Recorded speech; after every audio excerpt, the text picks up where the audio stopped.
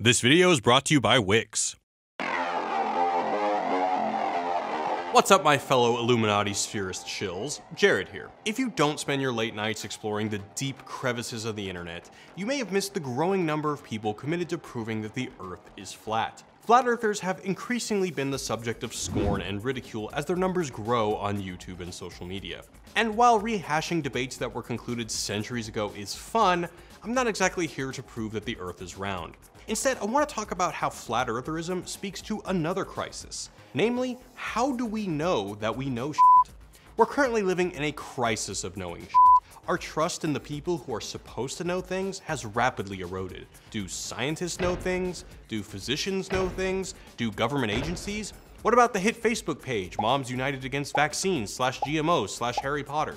Do they know things? And while we may laugh at the routine slam dunking of people we don't agree with, it's missing the point a bit, because our society is undergoing a problem that is caused by and affects all of us. So let's get real nerdy about the philosophy of science in this Wisecrack edition on Flat Earthers. But before Jared gets into that, a quick word from me, Mark Schroeder, aka Garrick's Wormuloid, here to talk about this video's sponsor, Wix. Now, as some of you know, I'm not just an alien, I'm also an actor. And a great way for me to get my work seen is with a killer website. So that's why I decided to make a free, awesome looking site with Wix. And it was so simple. All I had to do was tell Wix that I was making a website for myself, tell them the kind of website I wanted, and whether or not I'd ever made a website before. Spoiler alert, I hadn't. But it was so simple and so easy. Before I knew it, the site builder was asking me my style, my design preferences. I was dragging and dropping photos and videos right into my website. It was so simple to do. And right now you can get started for free yourself. All you got to do is go to wix.com/wisecrack or click the link in the description below. Okay, Jared, back to you. For anyone who isn't caught up on Flat Earth, this discussion is motivated by the recent Netflix documentary Behind the Curve. But don't worry, you don't really need to have watched it. Flat Earth theories are a little bit scattered in their beliefs. Is it a dome or an infinite plane? How far away is the sun? What causes an eclipse? Etc. But they're unified in the idea that the Earth as sphere is deliberate misinformation propagated by some shadowy agents, including, but not limited to, NASA, the governments of the world, and probably after this video, Wisecrack. One prominent model featured in Behind the Curve is that the Earth is a flat plane enclosed in a dome called a firmament. 70% of them believe that this is covered by some sort of dome. A concept that dates back at least to the biblical story of Genesis. The sun travels in circles above the Earth, not millions of miles away as understood by scientists, but thousands. And it's not really a huge ball of fire radiating light in all directions, but along with the moon, is more like a flashlight illuminating parts of the globe. So how does one get to the point where they reject the round Earth? Well, you ask questions like, why don't planes go to or pass Antarctica? Why haven't oil companies set up shop on Antarctica? Why are there only composite images of the Earth and not whole images? Now your first thought may be, these people are complete idiots, why are you wasting your time on this? But Behind the Curve complicates this understanding. We see smart, critical humans who say things like this. I became a flat earther because I tried to debunk flat Earth. Or this. I mean, I think that the scientific method is the best way to get to the truth. Or a guy who's smart and talented enough to make a badass motorcycle out of wood, which, hey, I couldn't do if I tried. Flat Earth and other debates about otherwise accepted scientific fact bring out a much larger problem. Our understanding of science is terrible. And I'm not complaining that people don't remember the laws of thermodynamics or that I still don't understand how magnets work. Water, fire, air, and dirt. F***ing magnets, how do they work? I'm talking about the philosophy of science. So what is the philosophy of science? It's philosophy, obviously, that asks questions like, how do we distinguish science from non-science? And with that, how should we weigh evidence when testing a hypothesis? What kind of evidence is acceptable? Basically, how do we know if we know shit? You might remember learning the scientific method, and that's part of it, but it barely scratches the surface. There are a lot of philosophies of science, and I'm not here to tell you what the right model is. It's important to understand that all of these frameworks have strengths and weaknesses. And to us, it's our general ignorance of how science works that allows for the abuse of scientific language we see in things like Flat Earth. So to get a better understanding of how Flat Earthers can use the language of science and evidence to persuade people, let's go back in time. In the early 1900s, there was a scientific doctrine posed by a group known as logical positivists called verificationism. This model essentially posits that science is something that can be verified. If it can't be verified, it ain't science. So philosophical statements like the meaning of life is be excellent to each other. Not science because, how would you verify that? Let's start with a very simple example. If I were to say, this swan is white, you could say, hey, it looks white to me. I could pass it around and you could also verify it is white. So awesome, we're using our senses in a way that can be replicated by others, so it's been verified, and as such, this swan is white could be considered a meaningful scientific statement. In this model, if you want to verify that the Earth is round or flat, one way would be to go up in space and look at it. How do you know it's a globe? Well, it's because you saw this. It's not like you've been up there in your Jetsons car. Nobody's got a spaceship. And in this way, flat earthers seem to at least allude to this basic idea of verification. But how do you verify a statement like all swans are white, which Europeans considered to be the case before the 1600s? Let's say you and others have encountered thousands of swans and every single one was white. Is this evidence enough? Well, not quite for the verificationist, and this was a huge problem for them. When it came to universal statements like all swans are white, all hipsters drink PBR, all mass exerts gravitational pull, you can never truly verify that. What if there's a theoretical hipster out there who shuns PBR in favor of Heineken? Heineken? That shit. Pabst Blue Ribbon! Or a black swan, which, by the way, was discovered by Europeans in Australia in the 1690s. Now, flat earthers may latch on to this logic and say, well, we haven't verified the Earth is round with our eyes. But if we try to apply this as a doctrine for science that all individuals have to see things with our eyes, it'd be pretty limiting. If there's an event like I'll just use Boston bombing again, I'm not going to believe any of those events are real unless I get my leg blown off. But as far as our all swans are white problem, this was a pretty big crisis for verificationism, until a philosopher named Karl Popper proposed a now famous solution. Rather than focusing on verification, scientists should rather focus on falsification. For Popper, good science is coming up with a hypothesis and then trying really hard to prove it wrong. If you can't, you can be confident in your hypothesis, say that all swans are white, but that doesn't mean it won't get proven wrong when, say, we discover a black swan or two in ensuing decades. If a statement could not theoretically be falsified, it ain't science. So the meaning of life is to be excellent to each other is still not science. So if I thought the Earth was flat, I might design several experiments which could prove it wasn't flat. And if my hypothesis that the Earth isn't flat is correct, then it's probably time to abandon flat Earth. Importantly, proving that the Earth is not flat does not prove that it is round, nor does proving that the Earth is not round prove that it is flat. What if it's, say, a donut balanced on a giant turtle? Now, we're going to talk a lot about Popper here, but I should probably mention that there are other approaches too. For instance, the probabilistic approach of someone like Thomas Bayes, who would do some math to give you a probability for something to be true. So a statement like, I'm 90% confident that eating 5 Tide Pods will kill you. Now you might be wondering, are flat earthers good falsificationists? We test everything. You might say, hey, they're giving contrary evidence. There's an experiment in the 1800s, flight patterns, and our eyes. Right out there, that's Seattle. You shouldn't be able to see it. There should be hundreds of feet of curvature between us and them. You should barely be able to see the tops of those buildings. But there's a few problems, but let's focus on 2. 1, their evidence is usually bad. And 2, a big part of falsification is trying to prove your own theory wrong, not proving someone else wrong to prove yourself right. So for the first one, let's look at a darling experiment for flat earthers, the Bedford Level experiment. Samuel Rowbotham wanted to see if a boat would actually dip below the horizon as it would on a globe. And it didn't. So, round Earth disproved? Not really. Experiment design in science is really hard. One of the hardest things can be controlling what are called confounding variables, i.e. external stuff that is going to screw up your results. And for the Bedford Level experiment, that confounding variable was atmospheric refraction, the bending of light caused by different air densities. So you design a new experiment to control for that variable, and you can test that, which Alfred Russel Wallace, a famous scientist, did. And that experiment, which uses objects that are higher up to control for refraction, provided evidence that the Earth was round. It's also more or less the experiment this guy does in the documentary. Which brings us to the second point, and an actually interesting question for science and falsificationism. Scientists raising contrary evidence is important in the scientific community, but flat earthers don't just want to falsify the round Earth, they want to prove a flat Earth. And that statement that the Earth is flat, as Popper would argue, also needs to be tested. We have constantly to criticize our own theories, our own interpretations. But can it? Let's look how this plays out with this guy in his laser gyroscope and this guy with his flashlights. In the case of the gyroscope, a drifting gyroscope would suggest that the Earth is not flat, which turns out to be the case. We found that we were picking up a drift, a 15-degree-per-hour drift. And with the flashlight experiment, a light source that did not align with his holes correctly would also suggest that the Earth is not flat, which also happened. Interesting.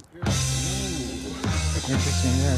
So time to drop your previous hypothesis and come up with a new one to falsify, right? Well, not quite. The problem with most woo-woo, whether it's anti-vaxxers, flat earthers, creationists, and so on, is that if you ask them, what evidence would you require to renounce this theory? The answer is, it probably doesn't exist. I won't change my mind on anything, regardless of the facts that are set out before me. As Behind the Curve highlights, even evidence to the contrary isn't quite enough. Instead of moving on, Laser Gyroscope Guy is convinced that heavenly energies are messing with his data, and the flashlight guy had some kind of reason to ignore the results of his experiment. Proposing a theory that can be falsified doesn't seem to be the name of the game for woo-woo. This point is made so ironically clear when Patricia Steer, a flat earther, realizes that claims that she works for the CIA can never be sufficiently disproven to satisfy her critics. The thing about all of these things is I can't prove any of it wrong. Believe it or not, this kind of mental gymnastics that we see with our flat earth experimenters is a basic problem in a ton of science, not just flat earthers.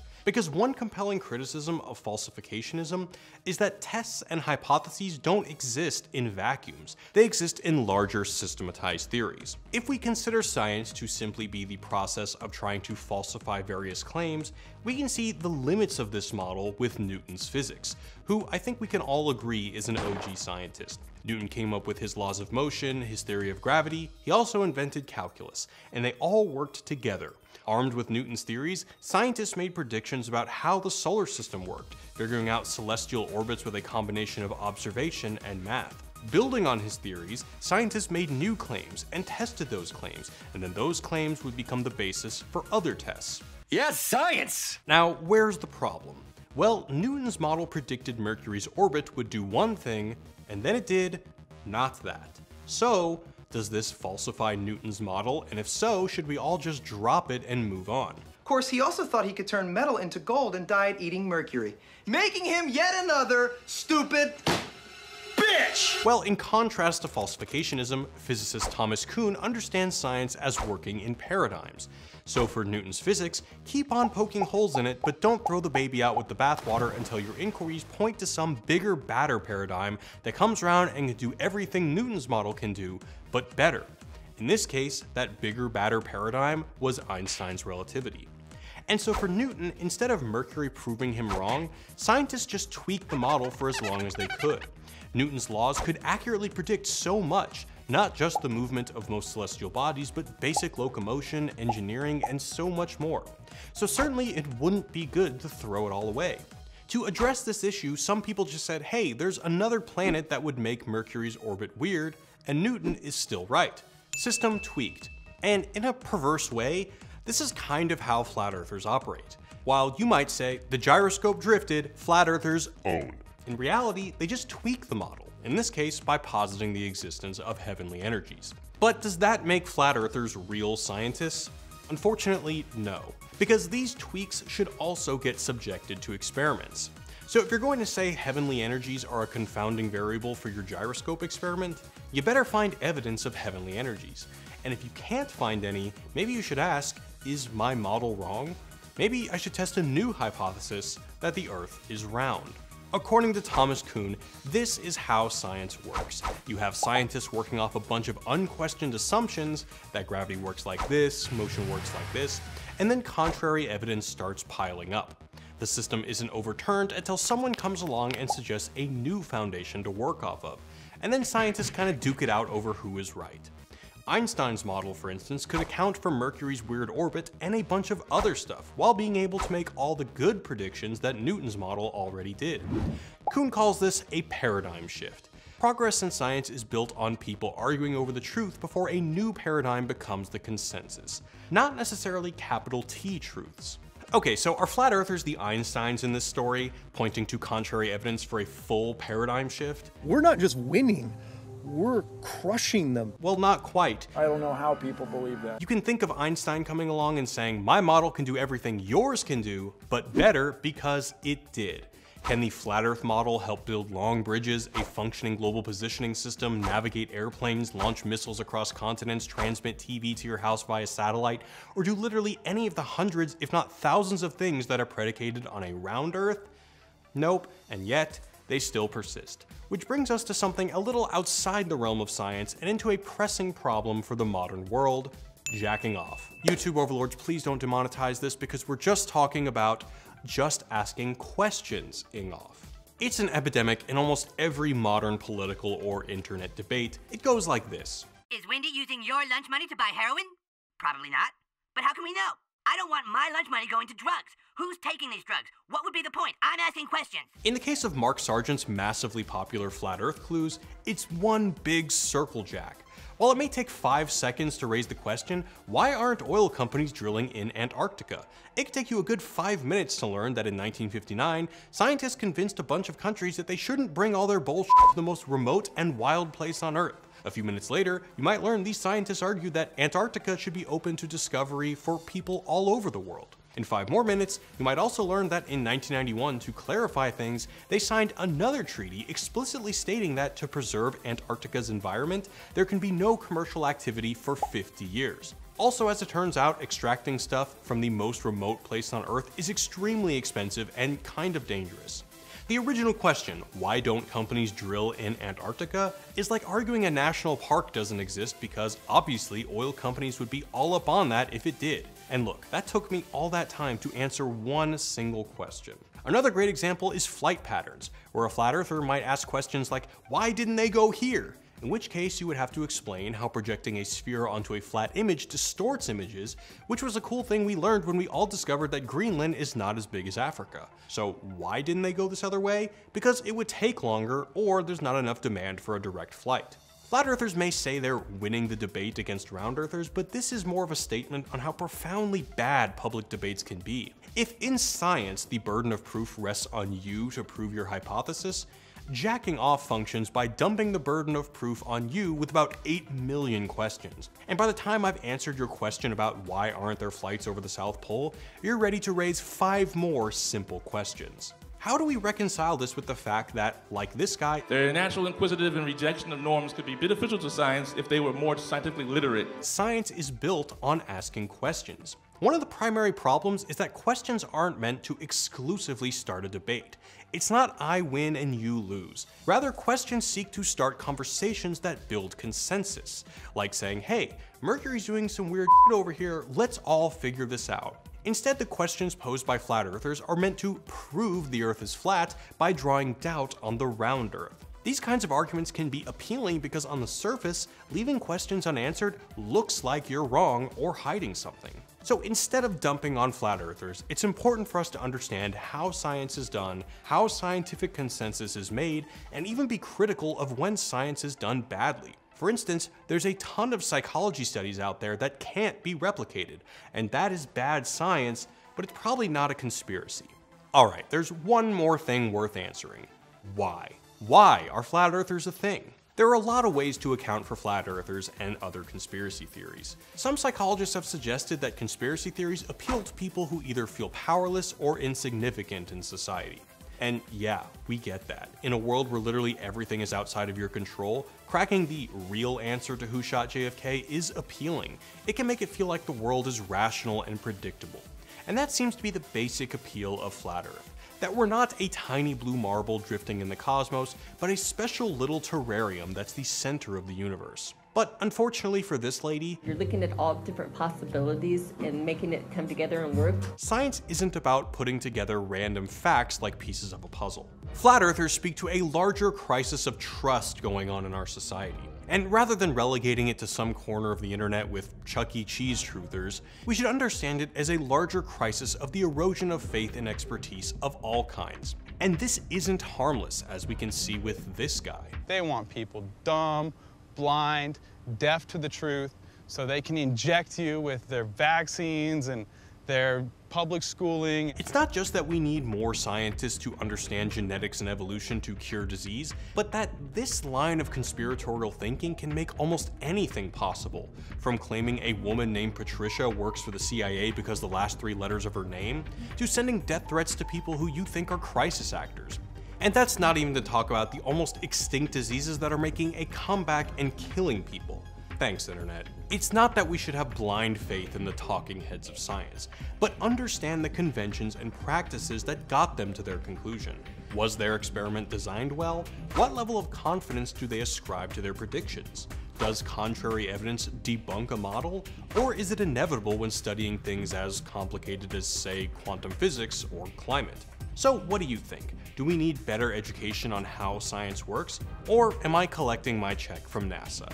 Well, it's actually Wix. You can build your own website for free by clicking the link in the description. And as always, thanks for watching, guys. Peace.